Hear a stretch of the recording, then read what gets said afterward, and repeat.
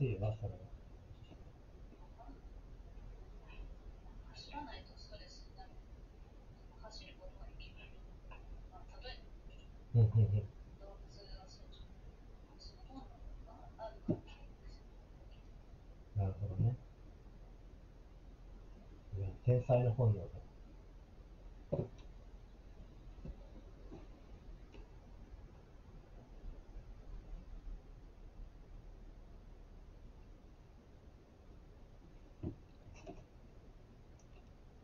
ティエント2。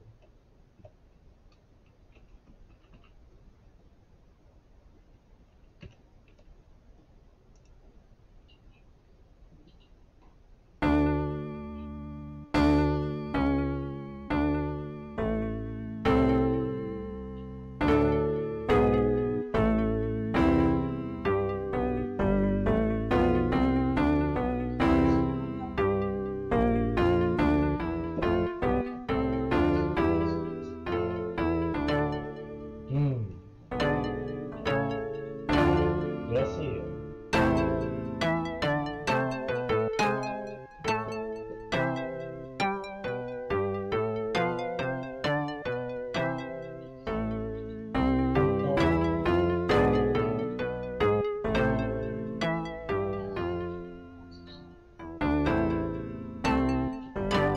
まあ、そんな感じ。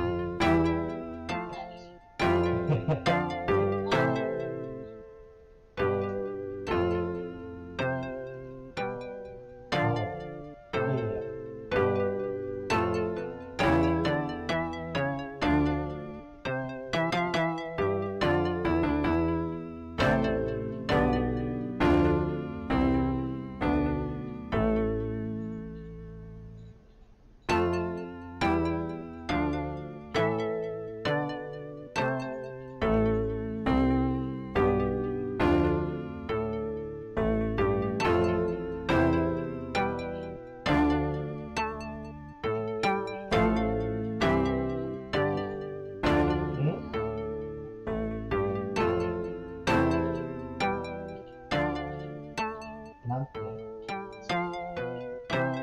そんなことない。な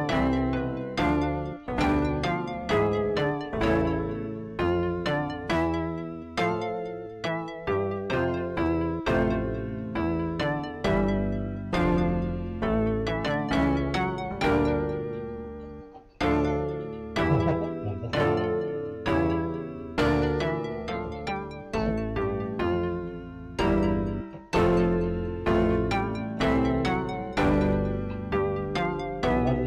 死んでしまうみたいな。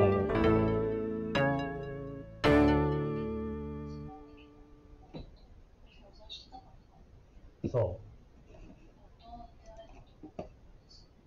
そう。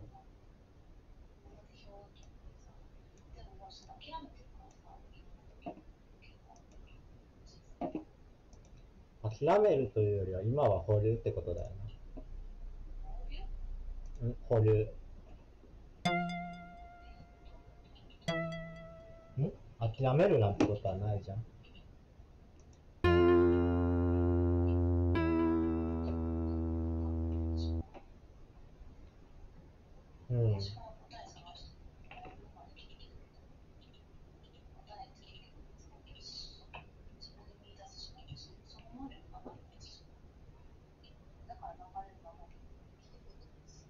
答えって更新されるんだよね。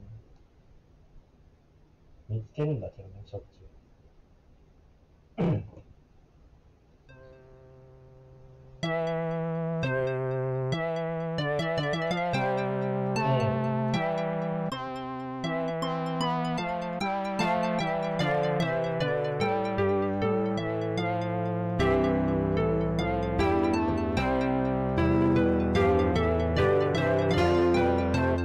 運動するのにはね、わかる。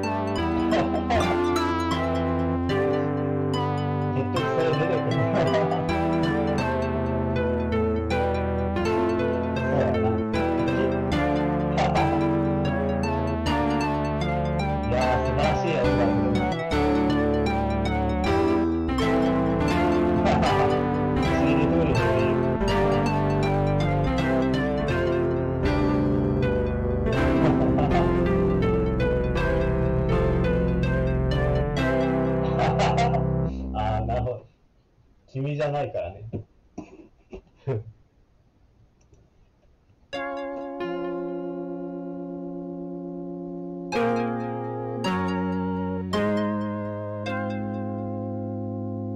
ジャブセンスですね。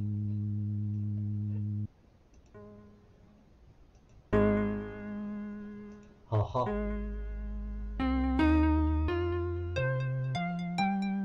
なるほどね。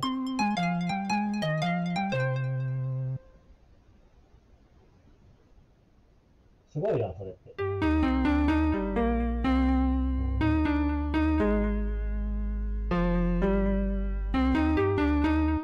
何って？絵がうまい。何でもできるやんな。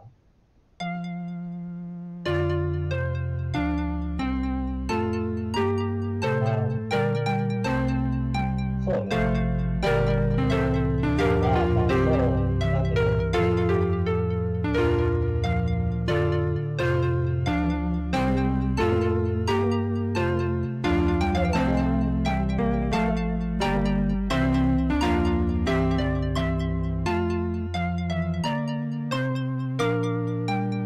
そう。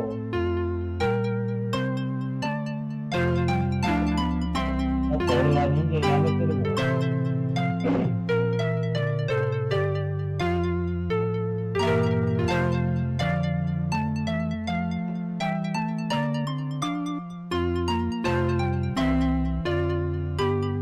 環境ってさ、自分で作れるってな。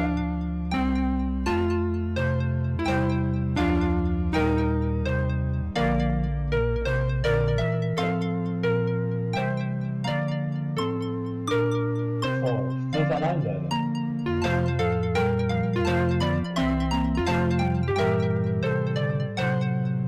じゃあ、直田さんはついていける？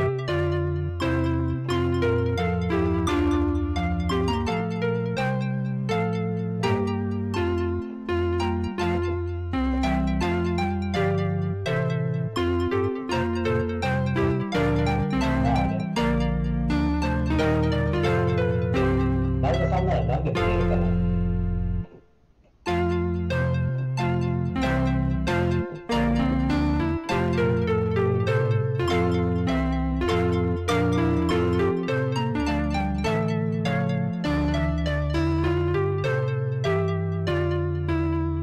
そのまんまさ、1の目のところ。1の目って言うじゃん。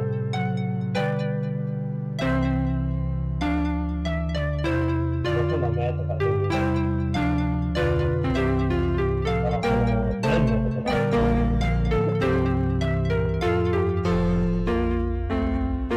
だから文脈で1の目出てきた。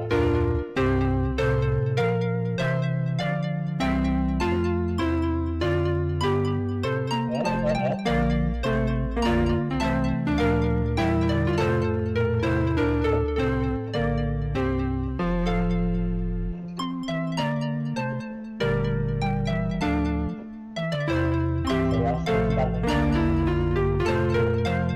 ああ、なるほどね。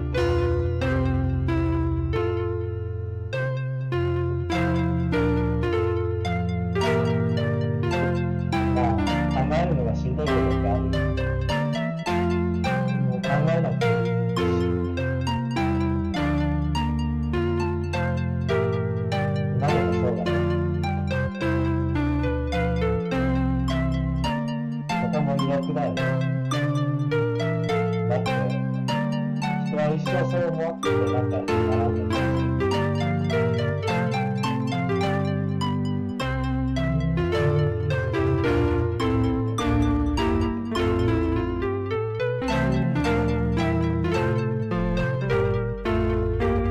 なんかならない。子供が。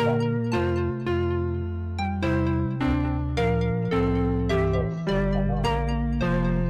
そうだと思うけど、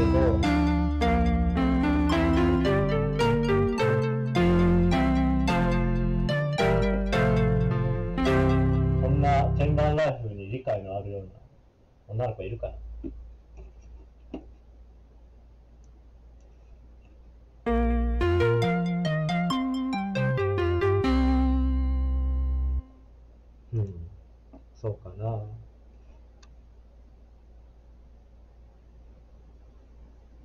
信じて待てばいいの。待て？まだ待つのは。まあ、僕はそう、俺はでもそう。鍵盤ライフをずっとやってるというか、鍵盤ライフとか言いたくないんだよね、本当は。鍵盤ライフ嫌いなんだよね。音楽をずっとやってるっていう。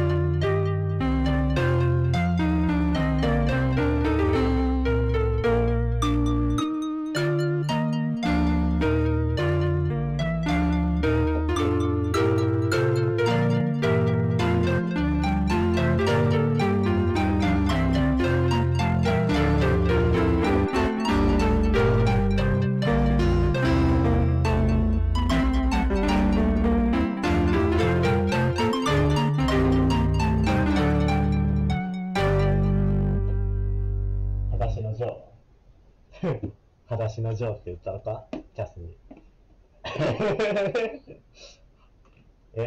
裸足のジョー。あ、でもそういう曲も作ろうか。誰やねん、じゃん。誰やねん、裸足のジョーって。裸足のジョー。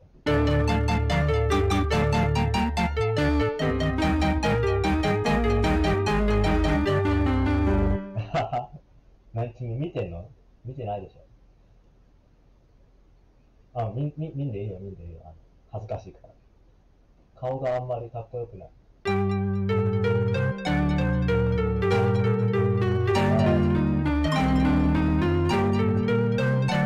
や、恥ずかしい。君、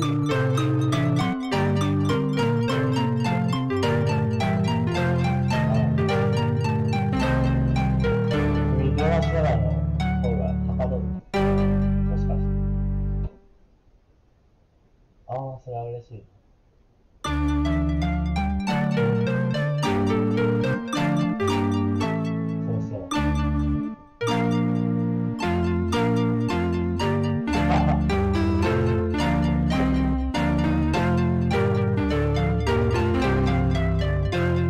俺今、みんな喋ってるけど、すごくない？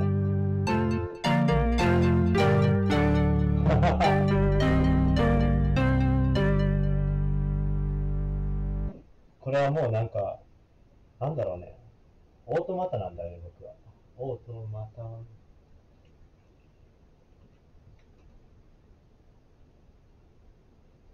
それは嬉しい。僕はマルチタスクが売りなんで。lucis, ante, terminum. terminum. lucis, ante, terminum. なんて言うんだろう。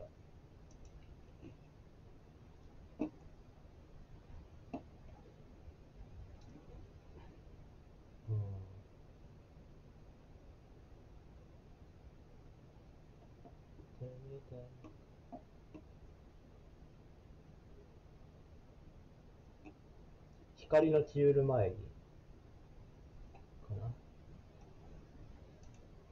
lucis ante。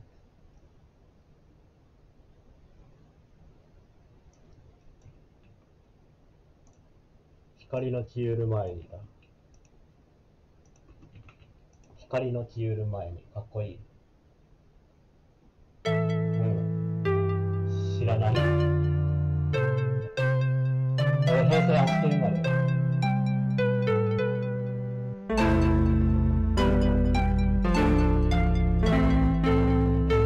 あと、死んだの生まれたのしか。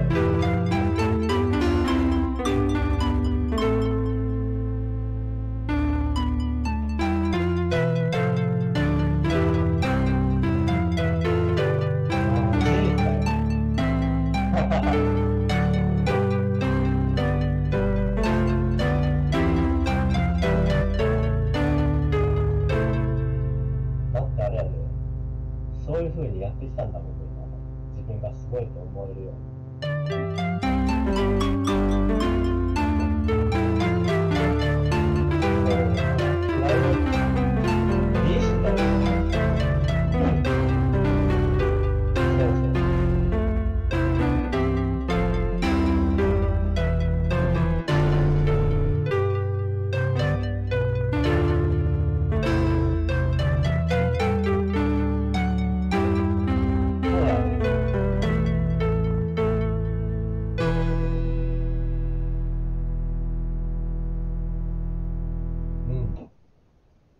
そうやと思うよ。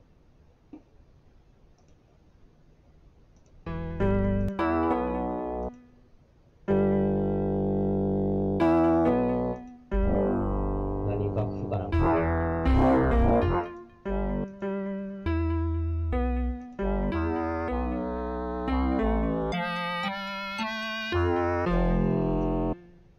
そんなん初めて聞いた。ワンノート。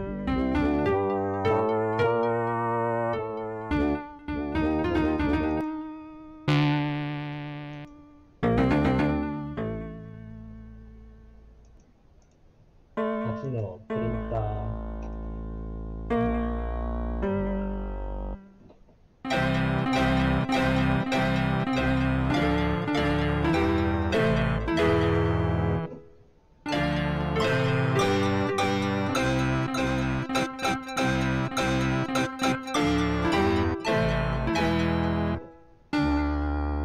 やっと印刷できる。やっと仕事が前に進んだ。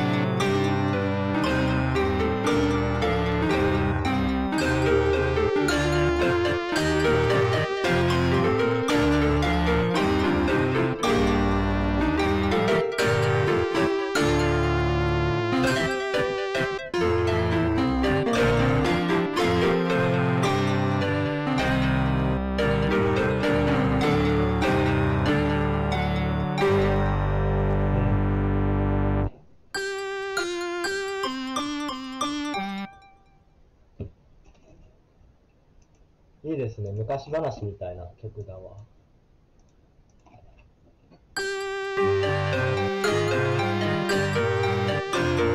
いや、人の曲弾いて、カベソン弾いて、そう思った。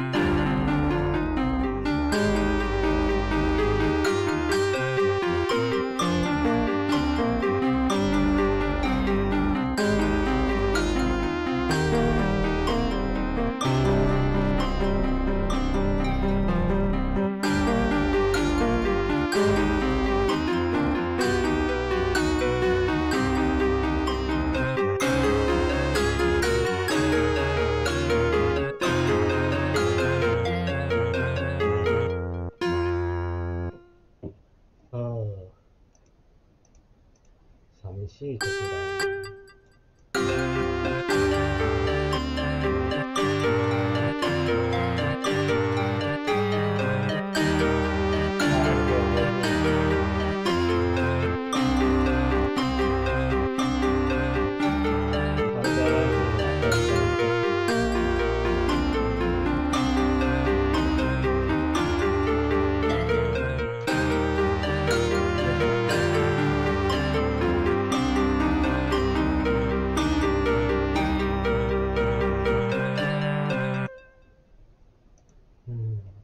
こんな時間でも人が来るね。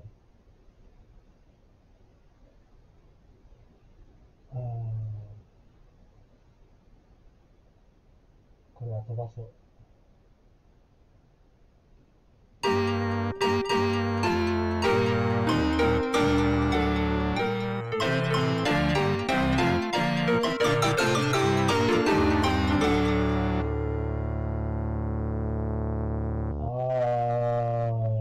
眠たくなってきた。3時7分。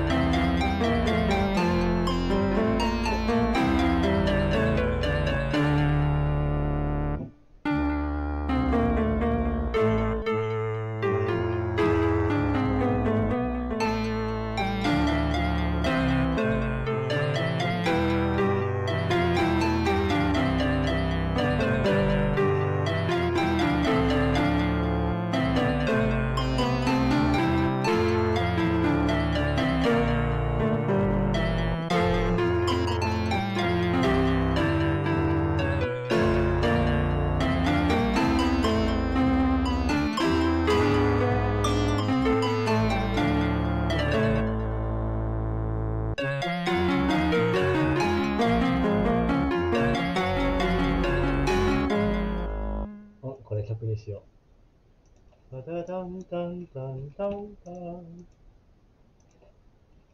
ン。